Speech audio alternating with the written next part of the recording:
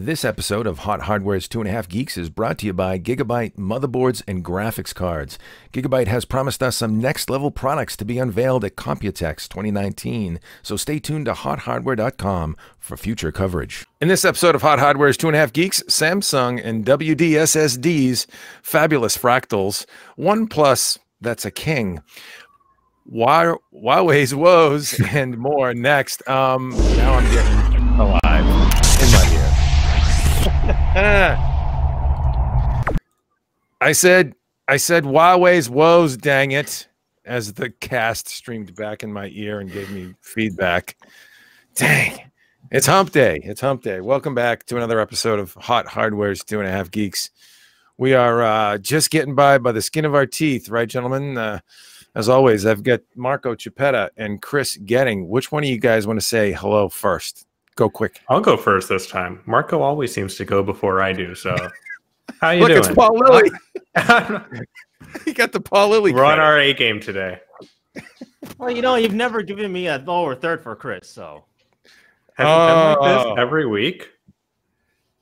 Really? You've never had a lower third.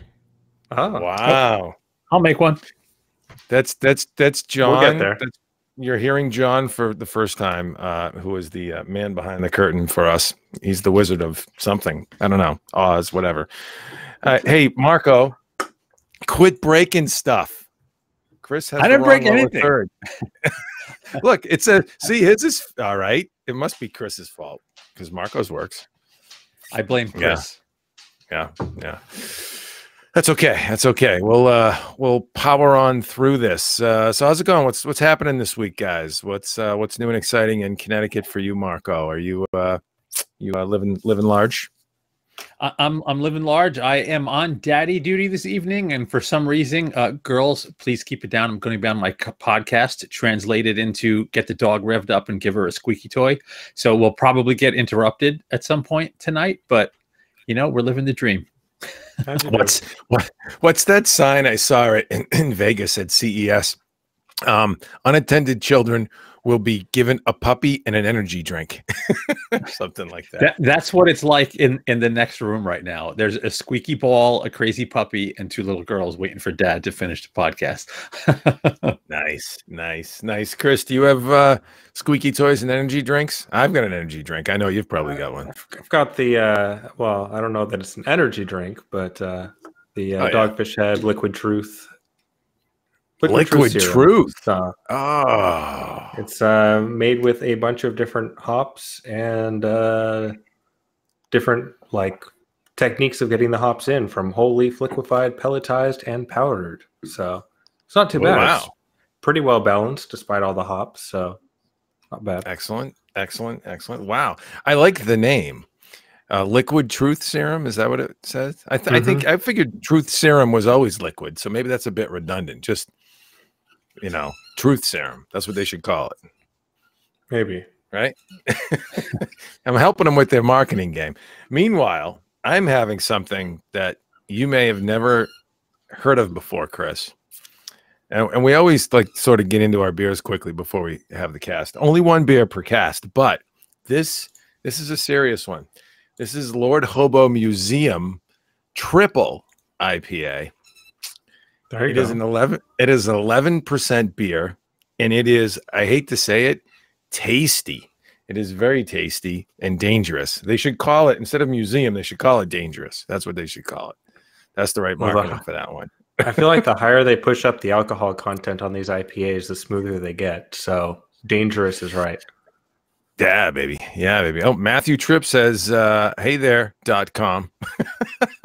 Stanford University Graduate School of Business Impact Compass. Welcome, dude. Welcome, Mr. Tripp. Think Tank Repair. What are you laughing at, Marco? I think that's just a spammer bot just commenting in there. It might be. We'd like them too if they comment, Anyways, all right. Well, let's dive into the headlines. Marco, I did hear the squeaky toy down there. Is the dog? It's going. It's going. I'm sorry. I apologize to everybody. It's kind of cute. It'll get annoying eventually, guaranteed. But it's kind of cute right now. All right. Well, let's let's dive in and keep Marco on the move here while we can. Let's talk about Samsung's 883 and 983 DCT SSD review. That's like alphabet soup, dude. Enterprise class storage at consumer prices. What do you think? Yes, so this was actually interesting. You know, over the years, we've looked at a lot of solid state storage devices, and the enterprise stuff has typically been, you know, many multiples the price of consumer stuff.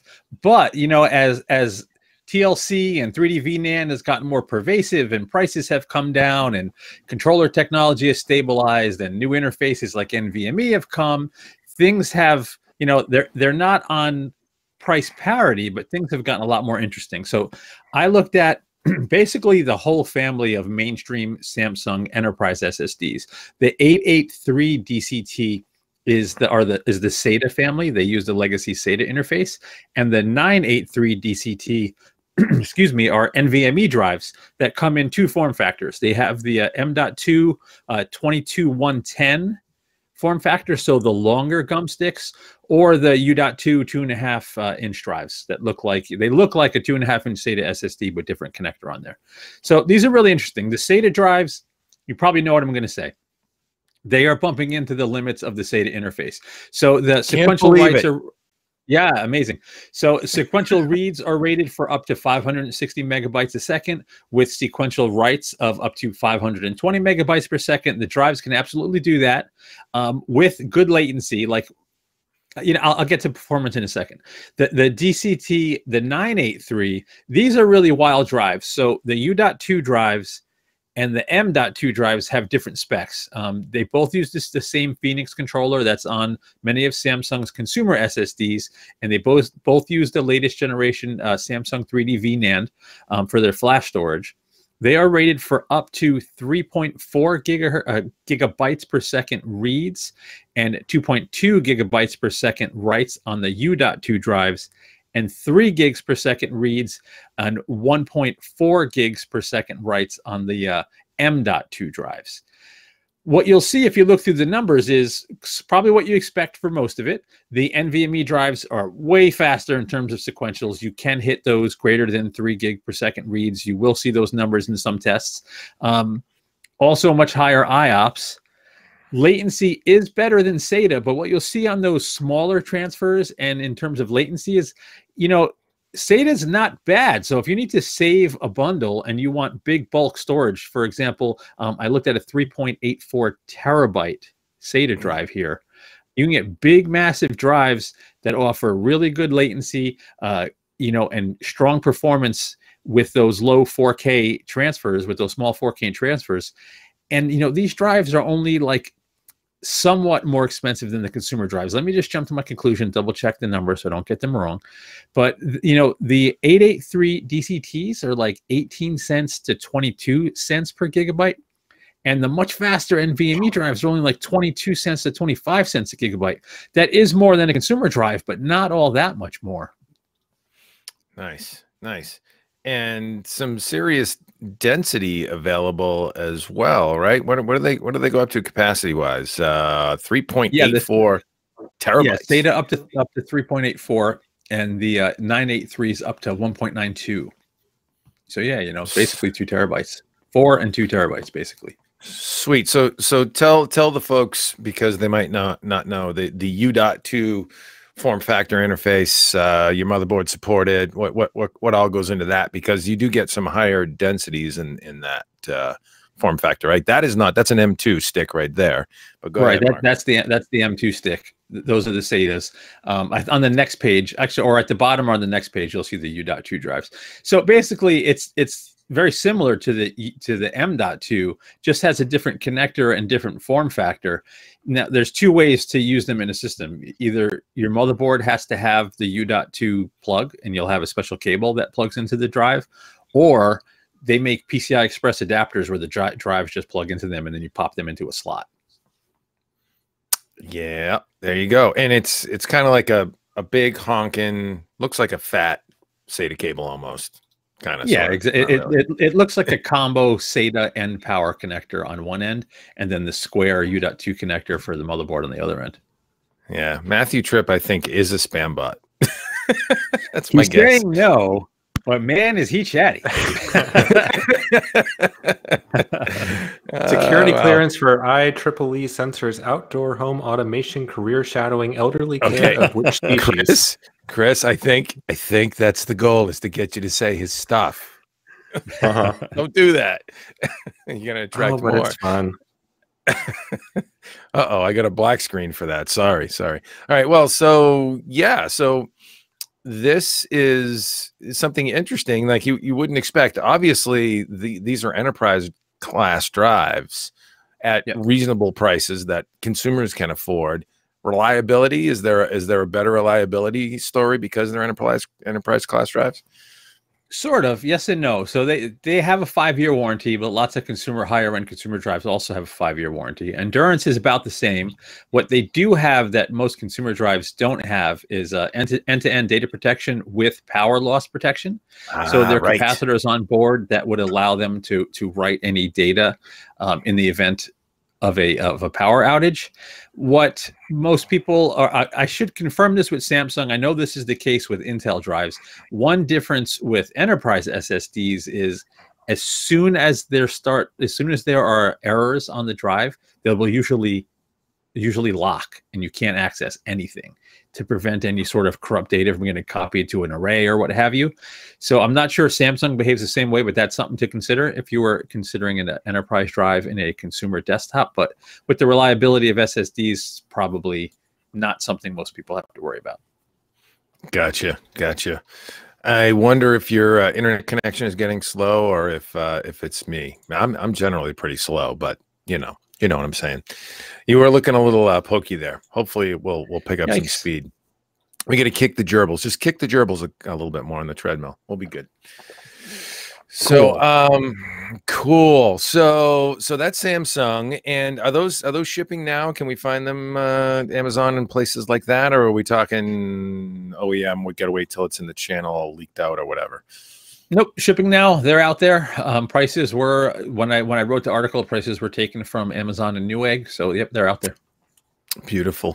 Stop by the site, check that out. Chris, you all up in these drives or what? Is this your kind of thing? I mean, when you can get the pricing down in that 20 cents a gigabyte range for NVMe SSDs, that's very, very attractive. Solid state's the future. It's the now. I mean, if you're still running spinning disks, you're kind of behind and really suffering from a poor experience. So yeah, I love seeing the performance increase and prices come down. It's great. Yes, you can take an old laptop and well, maybe not with an M2 because it might not support it, but going from a spinning hard drive to even a SATA SSD, one of these guys, will make that older laptop feel new again. It is amazing, the transformation when you're coming from spinning media. We've always said that one of the best upgrades you can make is go solid state on your storage. And speaking of cheap and price competitive SSDs, let's talk about something from WD that Marco also took a look at. This is also an NVMe drive, the WD Blue SN500 SSD. This is NVMe performance, dirt cheap. Now that's not to say it's flimsy or not well made. It's just dirt cheap, and it's from WD, which is a trusted name in storage. Marco, tell us more. Yeah, I'll tell you plenty. So this is a really interesting drive because of its price. So as you mentioned, NVMe M.2 SSD. It's the WD Blue SN500. It's available in 250 gig and 500 gig capacities. So performance doesn't seem all that stellar in light of really high-end NVMe SSDs. For example, 1.7 gigabyte per second max reads, up to 1.45 gigabyte per second max sequential writes. And if you look through the numbers, what you'll see is, yeah, it can hit those numbers. It typically lands. So I tested it alongside kind of an array of higher priced and similarly priced drives like the Crucial P1 and the ADATA drive, but also tossed in a couple of higher end drives in there, like the SSD 970 Evo Plus, just to show you what's at the higher end of the scale. And what you see is that the SN500, it can't really compete in terms of sequentials. Latency is competitive with other NVMe SSDs. Where it's really interesting, though, is low Q depth 4K transfers, also competitive, lands about in the middle of the pack, maybe the bottom quadrant. But the price is only, at the time of the writing, it was only 13 cents a gigabyte. So basically the same price as SATA. And it blows a SATA drive away. So you can get much better sequentials in a SATA drive with better 4K transfers, better latency, for about the same price with that much better M.2 form factor. So if you're looking for an affordable, you know, I don't want to say bare bones SSD because it is NVMe, but an affordable, decently fast SSD, it's a really nice drive backed by, you know, one of the stalwarts of storage by WD.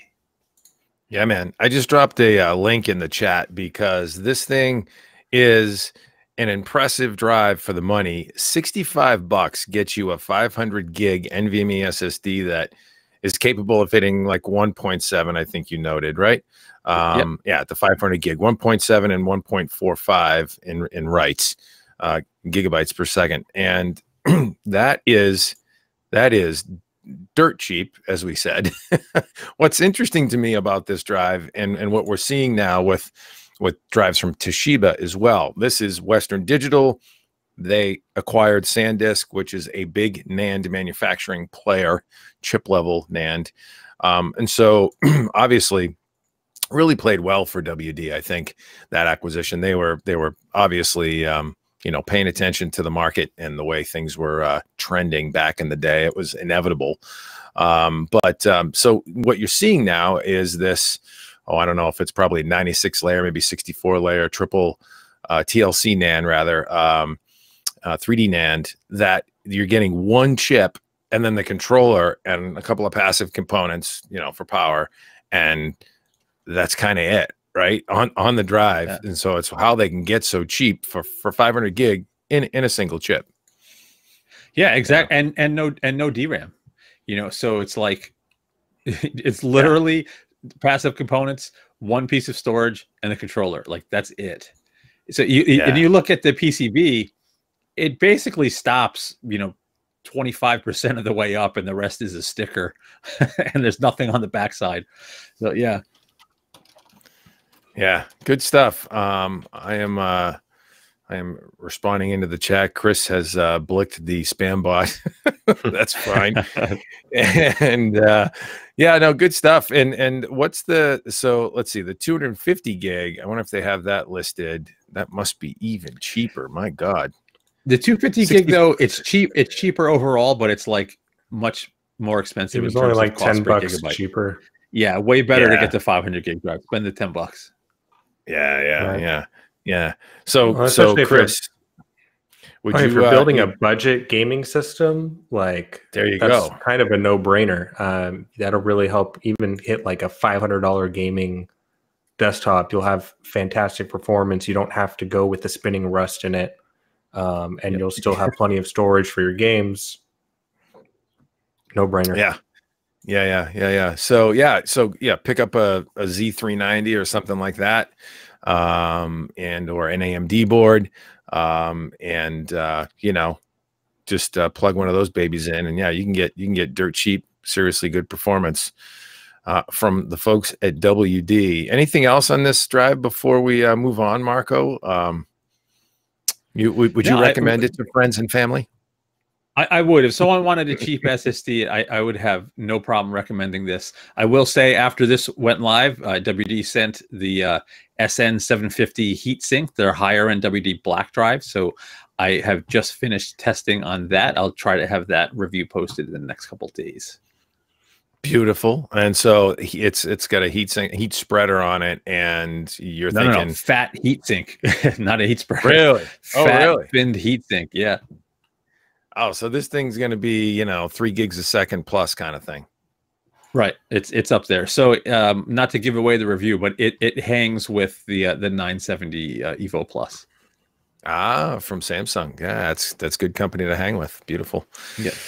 Beautiful. So stay tuned in the weeks ahead for that from Marco, who is diving into the bits and bytes deeply these days with storage, as he tends to do so well. It's near and dear to our hearts. We do like storage because of the quick effect that it can have on your system performance, the quick and meaningful effect, the perceivable performance gain. All right, well, let's move on to something that Chris is going to share with us today, because he's man about town when it comes to industrial design. We know that, right, Chris? Fractal Designs Define S2 Vision RGB case review, premium DIY PC chassis, and look at that RGB, buddy. You like that RGB, don't you, Chris? I think you got all the parts of the name in there. Yeah, the Fractal Design Define S2 Vision RGB, quite a name, but a very nice looking chassis.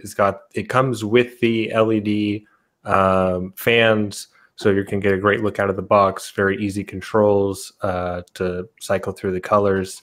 It is effectively built on the S2. It's the S2. Sorry, I'm mixing. I think it was the R6. Yeah, the R6 skeleton. Sorry. So if you've built with that, if you're familiar with it, it's very, very similar to work with, but it has that extra bling, extra polish. It has tempered glass panels, front, both sides, and part of the top. So obviously, when you have a bunch of your RGB LEDs in there, you want them to shine through, and tempered glass is a really nice way to do that. It is tinted, so you get a little more of the glow dispersion from it that looks really nice. And it is toolless to work with as well. It comes with some thumb screws keeping things attached out of the box, but you don't need those for daily operation. It hangs in with some plastic bolts that secure it in. So very easy to work with, other than if you do want to change those lights, the button to cycle through is actually inside, so you need to remove the side panel to do that, which is a little bit of an annoyance, but not a huge deal. One thing I really like about this case that they thought about was actually for the GPU mounting. If you look at the back side of it, you'll see you have the typical 7 PCIe slots going down, but then there's also 2 positioned vertically. So you can get your GPU in there and have it obviously vertically in the case to really show off the fans, lighting. There's some really nice looking cards out there, and it's a really good case to showcase that. Obviously, if you're going to have SLI cards or something, Crossfire, they're not both going to be vertical in this case. But if most people are using the single card setup because it just seems to be the most compatible way to go for a lot of systems, as SLI and Crossfire seem to be losing support. So, for those single card systems, it's a really great way to go. The power supply section down below is also interesting because it clips your power supply into a bracket, then slides in the back. So you're not mounting the power supply inside first. You're putting it on the bracket and then sliding it through into place, which if you have a fully modular power supply, it should be pretty easy. If you don't have a modular power supply, you might have to fumble with the cables a bit more, but it shouldn't be too difficult to work with. And speaking of cables, because the backside also is tempered glass, you don't really get to like stuff cables in there back like you normally could get away with. Not that you necessarily want to be stuffing cables anywhere randomly, but so as part of that, they had some extra emphasis, some nice grommeted areas to improve the cable runs in back, so you can keep a nice clean look even though the cables are showing. And again, because the tempered glass is tinted, it's not showing off the cables so much, especially if you have black cables on a black build or something like that. It shouldn't be too distracting. But yeah, it's a great case to work with. It doesn't come cheap. I think the pricing was somewhere in the neighborhood of $250 $200 for the case with the LED lighting, but you can also get it without the LED lights for I want to say about half that. Where did the price go? Yeah, the blackout, which is $223 on Amazon. 223? Blackout is $223 or so. Yeah. Yep. Okay. Yep. Yeah. So you don't need to have the RGB lights in there if you don't want them, but you know, once you get them in there, set to a nice accent color, it does really look nice. We're watching Marco drink water. It's quite. Oh, sorry. It's quite interesting. No, you can drink. I mean, it was just the camera shot. There you go. Look at. He's thirsty. He's thirsty, man. Fresh and clean. Yeah. Well, I'm sorry. We didn't mean to digress, Chris. Cool. Cool. The fractal design define S2 Vision RGB. Man, they need to like really just condense the word smithing. My goodness. Looks like I mean, when you talk tempered glass, and I love glass, you know, that's just a great look, certainly when you want to show off your components. But when you talk tempered glass, this thing must be on the heavy side, right? Must be. I don't know what we got for weight on this. Yeah. So yeah, I think we listed the weight. But yeah, it is going to be heavier than even like an aluminum case, or obviously plastic's going to be a lot lighter. So it's going to have some heft to it. You're probably not going to want to be bringing it to every LAN party you go on. No. But with a reasonable desk, you know, should hold up just fine. It's got nice rubberized feet, so it's not going to scratch anything up. And it's pretty spacious inside. You could fit up to just over 17-inch PCIe card in there if you wanted to. I don't know where you're going to find a GPU that large. So you don't have to worry about that effectively. And it can fit a 360 mil radiator. So plenty of cooling capacity, lots of fan stock out of the gate. So we did find that the airflow side of it, it did perform very well, nice and cool relative to some of the other cases we tested from Corsair. So that was very promising, but it was a little bit noisier. The soundproofing either wasn't quite there, or the fans are just a little louder. I'm not sure which, but the cooling performance was pretty drastically better. Yeah, I quickly looked it up while you guys were chatting. 32 pounds, 14.8 kilograms, about 32 pounds. Oh, not as bad as I thought. Marco, what do you think about this guy? I was going to ask you to chime in. You are the build aficionado of Hot Hardware. What are your thoughts on this thing? I dig it. I have an R6. It's an older one that I'm going to build myself a rig in. So I'm familiar with the internals. I actually really like these tempered glass cases. When you have the proper channels on the back to hide cables, and you know, if you use a system with an M.2 SSD, you're kind of eliminating a power cable and a data cable there, so you can get something super clean, super neat that looks good from basically any angle. And the lighting is really nice in this case. One of the things, so a different Chris wrote the piece for us. One of the issues he had, and it's not a huge issue, but to actually adjust the lighting, you have to, or adjust the lighting and the fans, you have to use a controller that's actually mounted inside the case. Fractal hasn't gotten any certification to work. They don't have their own software basically to control the lighting in there. So, but you can use third-party apps to control it. It's just not like totally seamless out of the box, but beautiful case. And Fractal makes really, really nice chassis. They make really nice cases that aren't too over the top. They're just stylish enough, you know, for my taste. I don't like really gaudy over the top stuff, and they're much more understated and really nice to look at, clean lines. So I dig it. Just a little bit pricey. Yeah. That, well, you know, you gotta think of personally when I think of a build, I place a fairly good stock in the case, because that thing is going to likely, if you think about it, it's an investment for an extended period of time.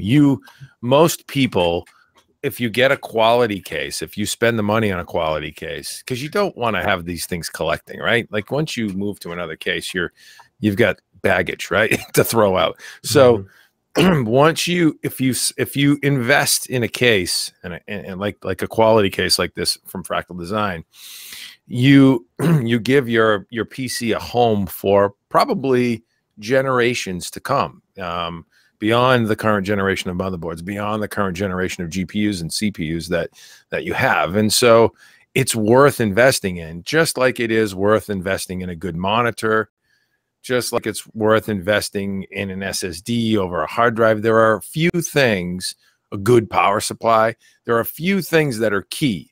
You know, like you can save a few bucks on a CPU if you're a gamer and don't get the 16 core or 32 core, whatever, beast chip. You can get a 6-core chip and get by as a gamer with a solid GPU. But that case probably going to stick with you for a while, unless you like, migrating later on to a completely new case and form factor, and then having this leftover thing that you either need to sell or throw out. You're probably going to live with it. So it's worth spending a few extra bucks on a case. Am I right there, guys? Am I off the mark? No, I agree with you. Just I agree with you 100%. Like, if you're gonna, a case is something that usually lasts through multiple upgrade cycles. The only, when I say it's a little pricey, is like if you look at something like a Corsair 570X, it doesn't have quite the same accommodations for liquid cooling, doesn't have the same feature set, but it's a nice tempered glass, really case, good looking. Similarly, it's like 159. Now, there are other, like the Obsidian 500D is a similar price to this, but then you can also go like the other direction with a partially tempered glass RGB case from Cooler Master for like $80.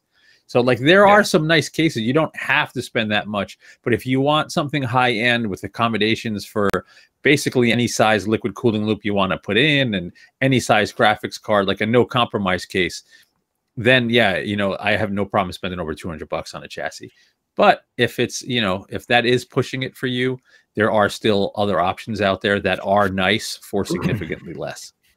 Yeah, I guess that's the moral to the story for this one. The Fractal Design Define S2 Vision RGB has, the room to move and to grow in over the years, as you perhaps evolve your system. Maybe you get into liquid cooling or something of that nature, custom liquid cooling, not just an all-in-one cooler for your CPU.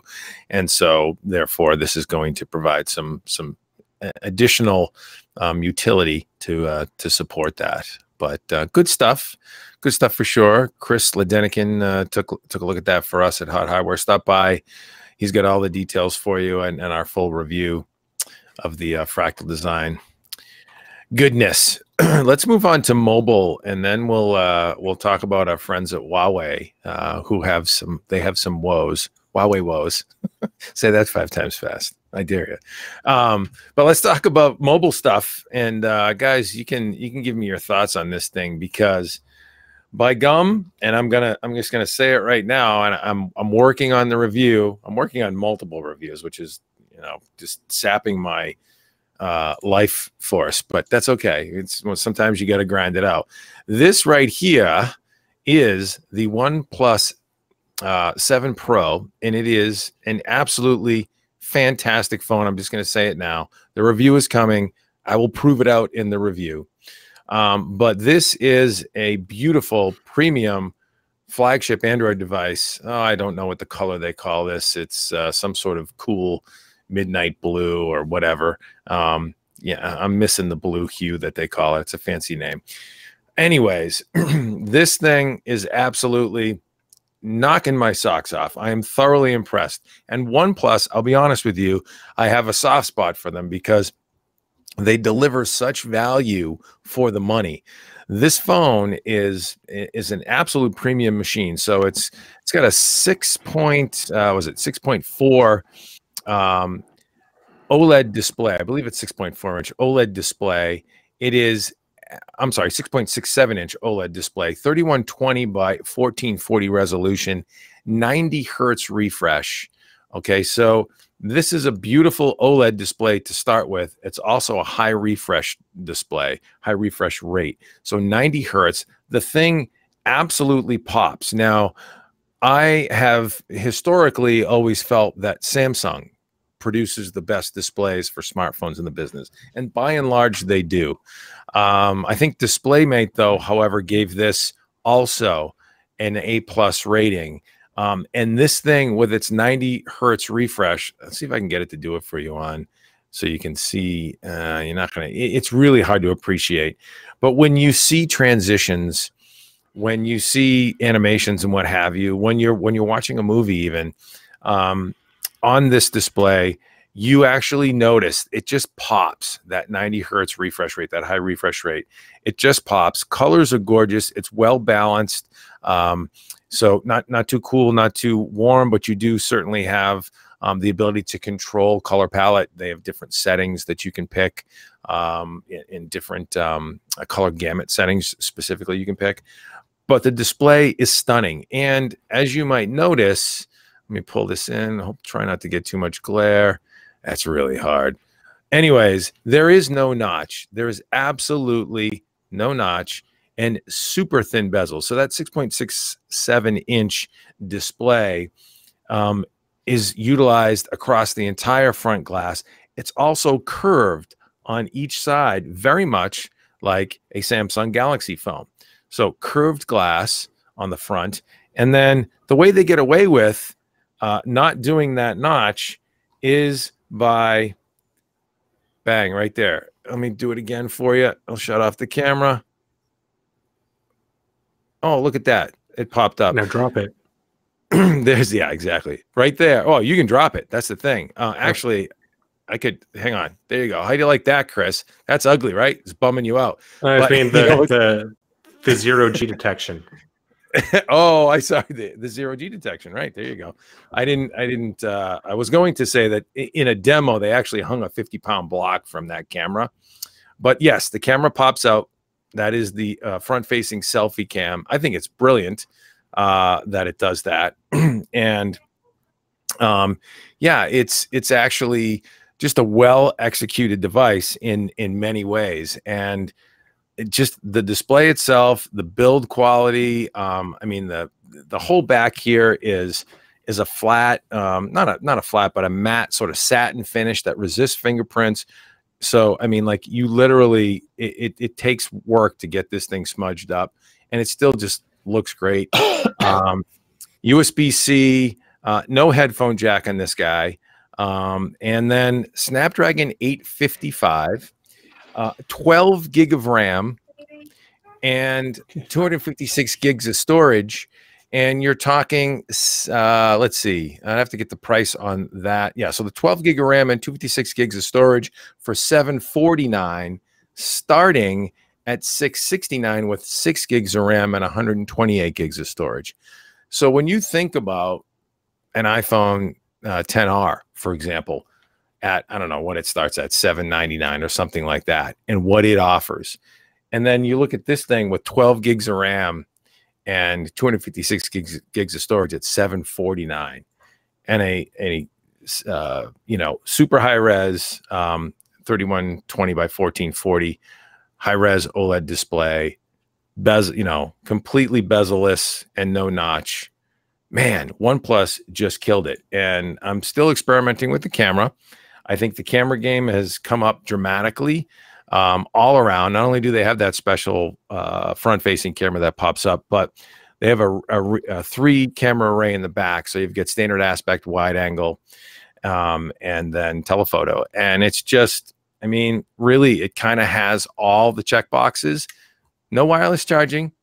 Still, I kind of would like to have that. OnePlus sort of has kind of railed against wireless charging, saying it's just not that good yet. It's not fast enough or what have you. But no wireless charging, and no formal IP68 or IP67 water and dust compliance rating, which, again, OnePlus says to get, you know, the cost to get qualified for that just isn't worth it, and they try to keep the cost of their phones down. So I can sort of relate to that. You know, I'm not going to go take this for a dip anyways, but man, what a great phone so far. And I'm just getting into the review, and I hope to you know, be able to bring out the full review in the weeks ahead. What do you guys think about this bad boy? It is a little bit large. It's certainly a tall device. but I got big hands, and let me tell you what, I'm liking it. All yours, Chris. All right. You're just being nice. Yeah, I mean that one alone, Marco. I'm not a fan of the curved displays personally. I mean, I've got a S8 in my pocket as my work phone, and the curved edges I've just never taken a liking to. It kind of messes with the edges of the display from an appearance look. Don't like the feel of it, but that's just me. The rest of the phone looks absolutely gorgeous.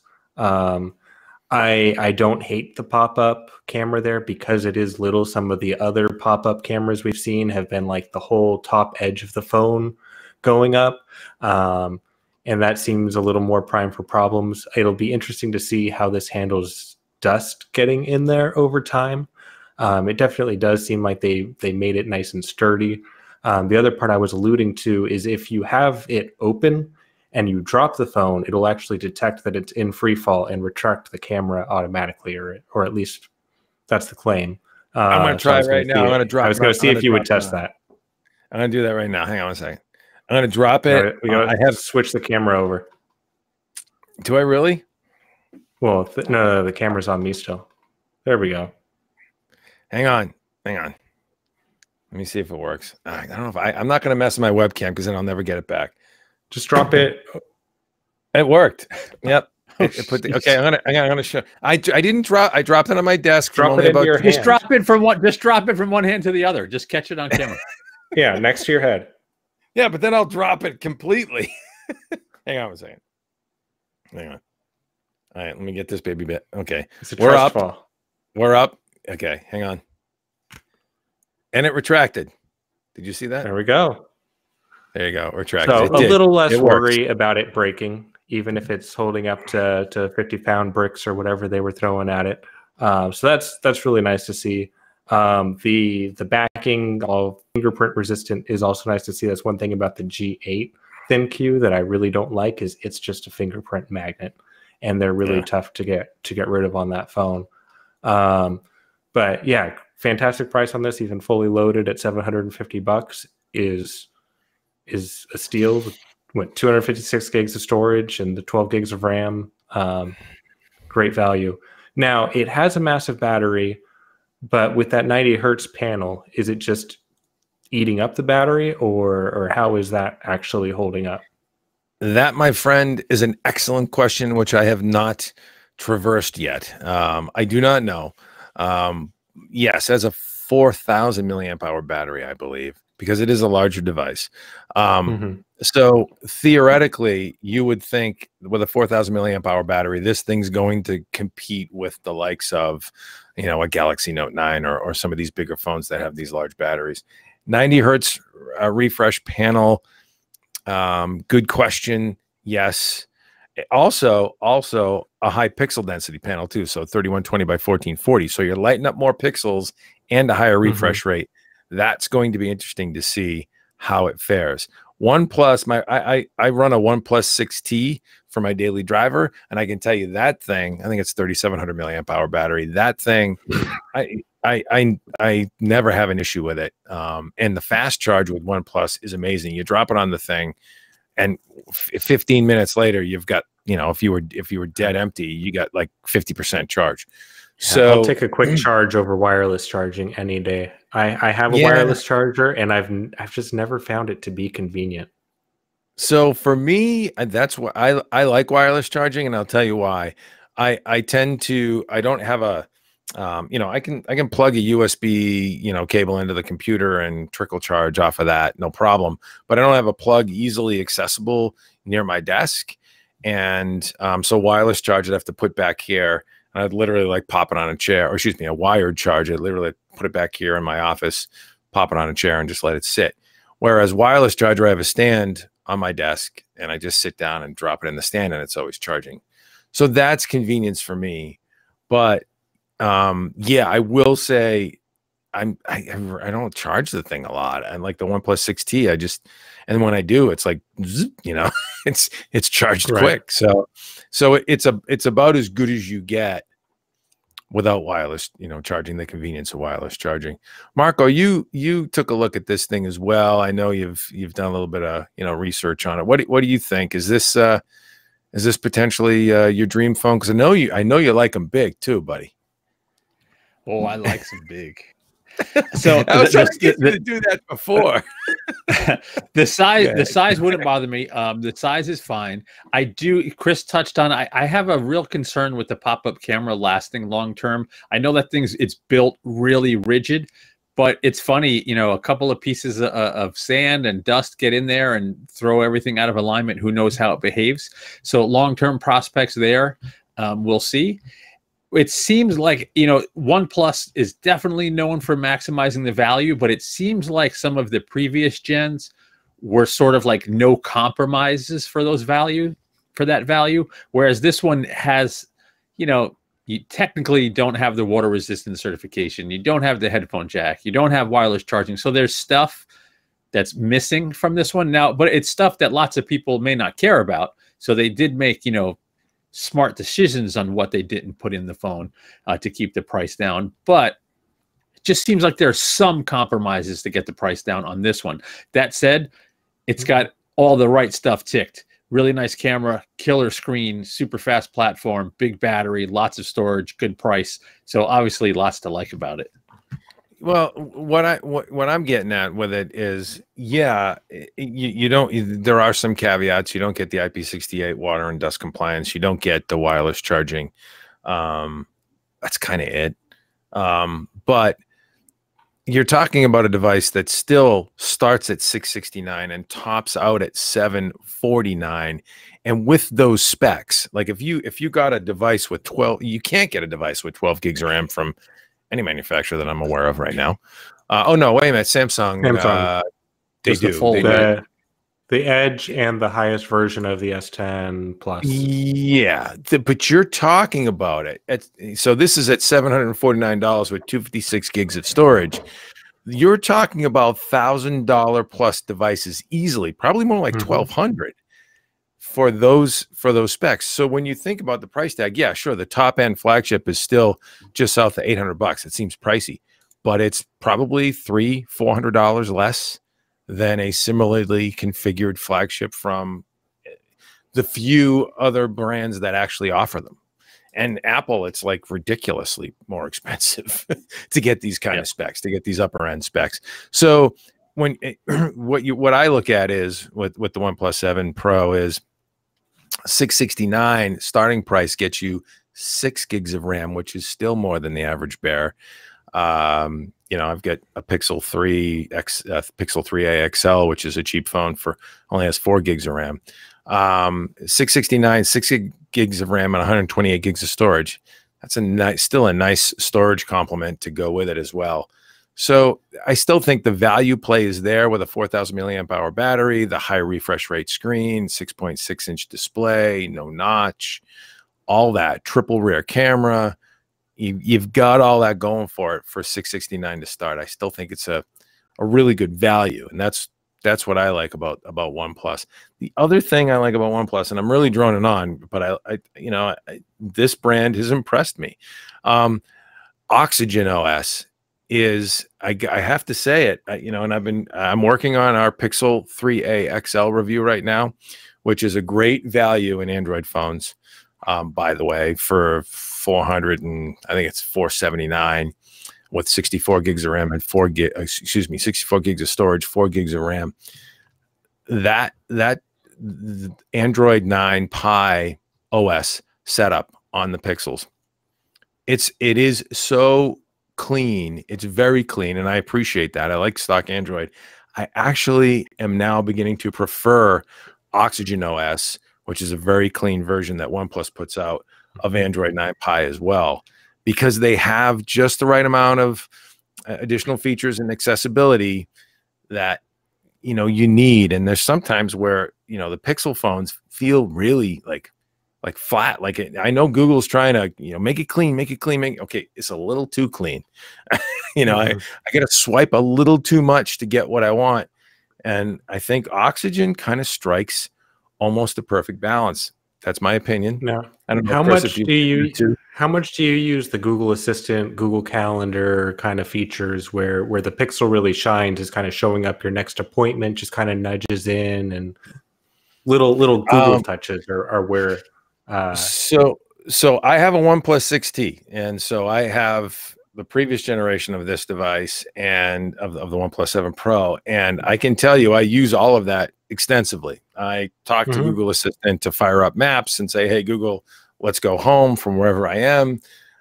My calendar, I use Google Calendar exclusively on my phone. I use Outlook and Google Calendar on my desktop, and I map the two. But on my phone, it's Google Calendar exclusively, and I get the notifications. I get all of that. Yeah, it is very much an unadulterated Pixel experience, or I should say, Android experience, with just the right amount of accoutrements to augment the experience. You know, just the hooks to get you where you want to go a little bit quicker in spots.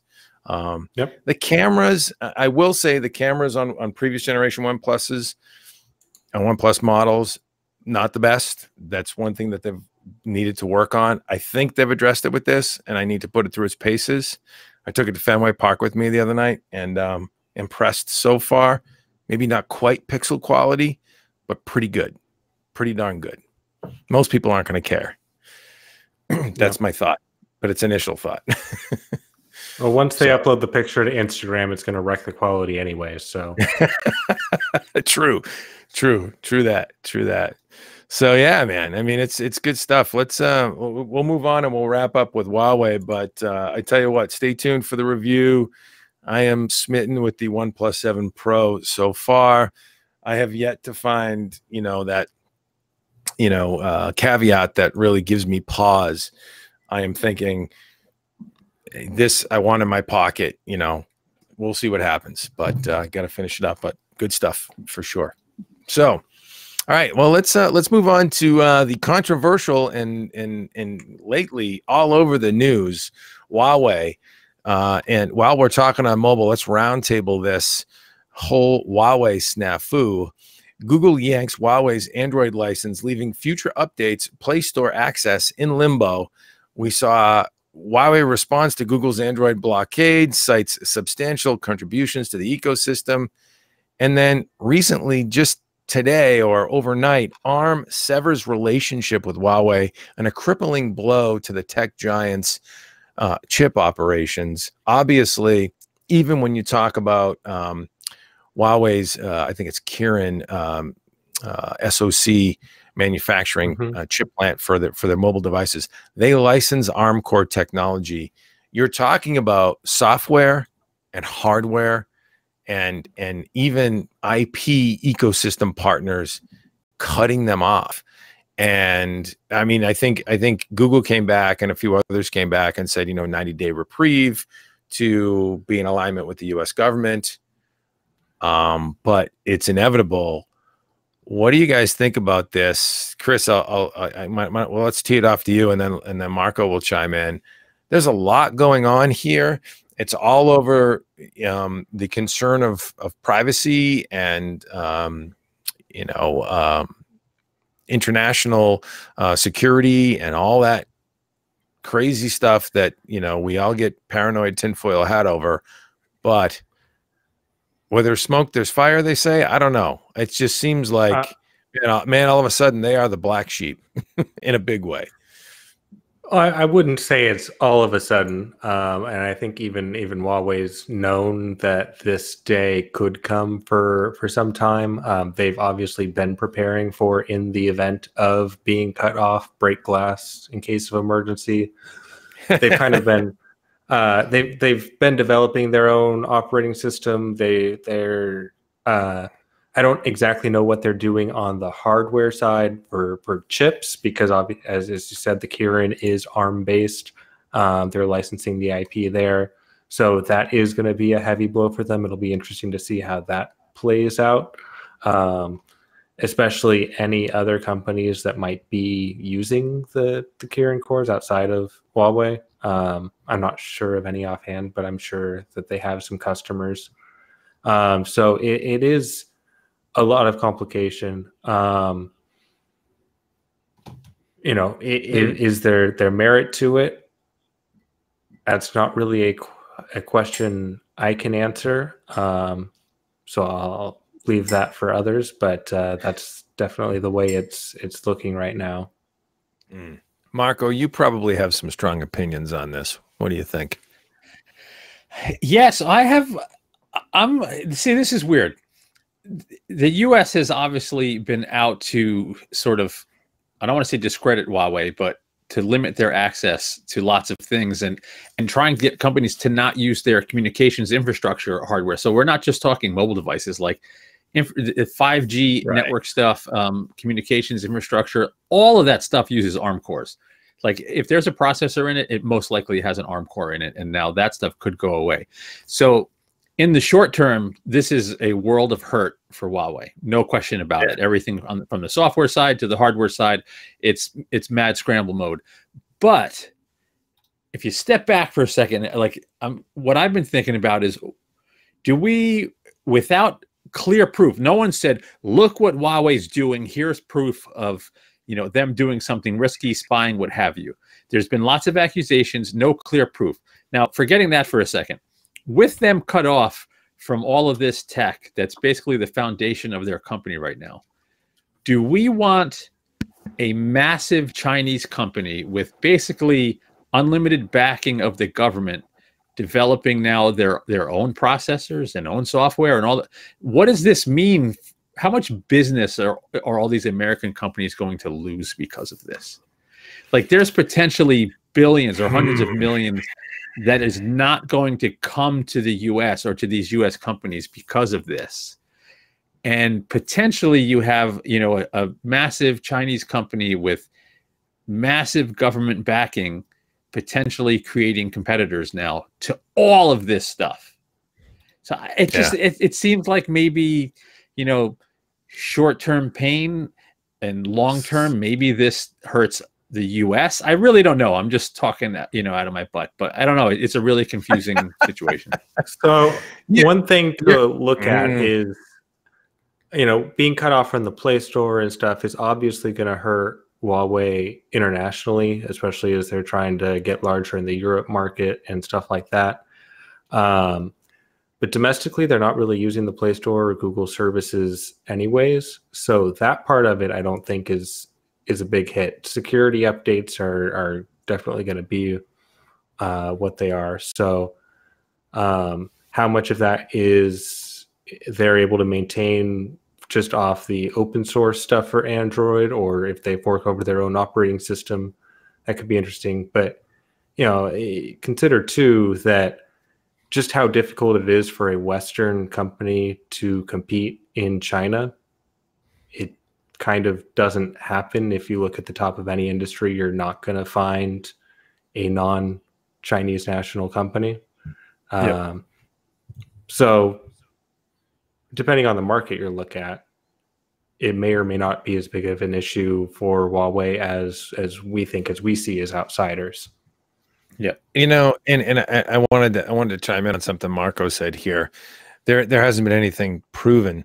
There actually has. Vodafone, which is a major European telecom provider, telecom company, actually discovered backdoors in Huawei routers from 2009 to 2011. Now, I don't know, you know, we don't know a ton of the detail. I just dropped it into the chat.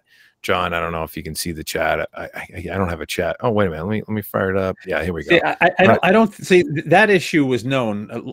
I'm talking like their 5G and communications infrastructure products that the U.S. government's really trying to even block other countries from working with Huawei through fear of backdoors. You know, the U.S. has briefed other countries on whatever they feel is the evidence against this tech, and these other countries have still went and used the Huawei communication stuff. So, well, it's cheap. I don't know. Yeah, I guess like there's just, I think there's a lot more to the story than what's out there publicly, and you know there are open source CPU options out there. Like RISC-V is out there. Like imagine Huawei developing a whole, you know, RISC-V based family of processors and just, you know, continuing on their current trajectory with none of these, you know, U.S. companies making a penny from it. I don't know. I shouldn't be thinking just about the money, but I think like literally could cost the U.S. billions long term. I don't know. Yeah, you know, I think that's a valid point. I think there's you know, potential for loss there. I think it's probably more short term than long term for them. And you know, I think for us, I think you know, and I don't even want to get into politics, but I think that's what the game Trump is playing. He's like, let's squeeze it. And yeah, we might feel a little pain. There might be some disruption in the market, but we're going to be better off long term.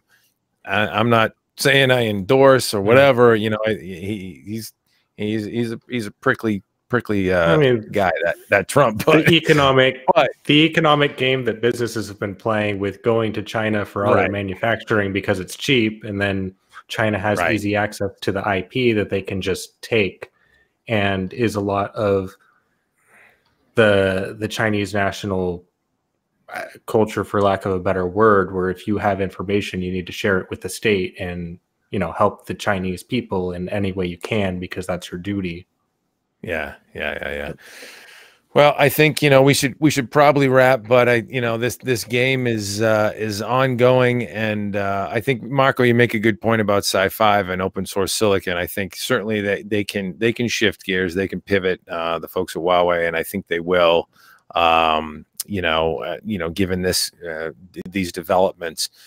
And so it's just going to take time, and the short-term pain is going to be difficult, but there's a lot of talented engineers in that company for sure, by what they've proven in terms of product in the marketplace. And yeah, they're probably scrambling right now to figure out what the game plan is long-term, but they've got a lot of horsepower. I mean, just, you know, one of the biggest telecom and high-tech companies in the world, Huawei. Wild stuff, guys, right? Wild stuff. Craziness. And you know, it's funny, you know, you think about the jobs we do and the companies we interact with. We've had plenty of briefings with Huawei. All their stateside folks and their agency people are great people. You know, so it's a crazy thing, man. You know, you think about the power that goes on in technology, and the countries that wield it, and the companies that create it and wield it. You know, it's the new frontier, man. Tech is everywhere and affecting all things. So good stuff. Good stuff. Well, all right, we should wrap, shall we? Yes. Okay. All right. Well, on that note, we'll invite you to come back Wednesday. Marco, are you traveling next week? Not next week, during the week. I leave next Saturday, and then I'll be back before. So I should be okay for the next couple podcasts. So we'll have you for Wednesday. Cool. So we invite you back Wednesday nights at 7 p.m. for our 2.5 Geeks podcast, where we try and hit that time slot wherever possible. And find us at HotHardware.com on the web, Twitter.com/HotHardware, YouTube.com/HotHardwareVids or HotHardware, and Instagram, HotHardware. I mean, we're everywhere. We're the scourge of the internet in a good way, a technology good way. And yeah, right, guys? Absolutely. Something like that. And we will bid you adieu. And Chris says, cheers. Thanks for stopping by. Right? Mm-hmm. Peace. Peace.